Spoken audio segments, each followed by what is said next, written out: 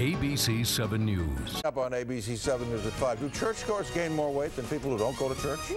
Plus an amazing story of survival. A dog thought to be dead survives a month in a burned out home.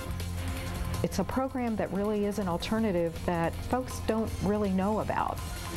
Small children helping care for the elderly. We'll see how every generation benefits from this. Good evening. And coming up here on ABC 7 News at 5, children caring for Alzheimer's patients in their own very special way. See how every generation benefits from this local program. A new method in caring for the elderly, particularly those with Alzheimer's and dementia, is focused on children. Now, the idea is to mix the elderly with young children during activities that benefit both groups, like singing and exercise. We visited one local center dedicated to this intergenerational approach to see just how it works. These 4-year-olds know time with their older friends is always fun. Sometimes I make projects with them or make food with them. Yeah, we make gingerbread. They attend preschool at the Easter Seals Intergenerational Center in Silver Spring. The facility, licensed as a nursing home, also has an adult daycare program with many elderly diagnosed with Alzheimer's and dementia.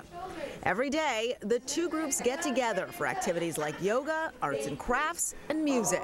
It really is a creation of what we call a new paradigm of care. Folks of all ages have the opportunity to interact and benefit from being with one another. Research shows the elderly in this mixture of care become more interested in others, get more exercise, fall less, and feel happier and more loved, while the children have higher social development scores, fewer behavioral problems, and enhanced perceptions of older adults. Rachel really seems to like spending time with her older friends, she calls them. He talks about them almost as much as he talks about the other kids in his class. Caregivers say their loved ones with Alzheimer's seem more engaged and less isolated after spending time with the youngsters.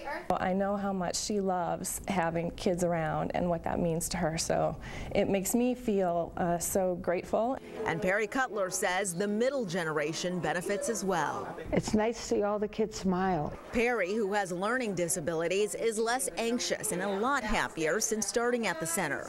Her mother credits the staff as well as the children with these changes. She loves coming up to the 4- and 5-year-olds and playing with them. I'm happy. I like this place a whole lot. A great program.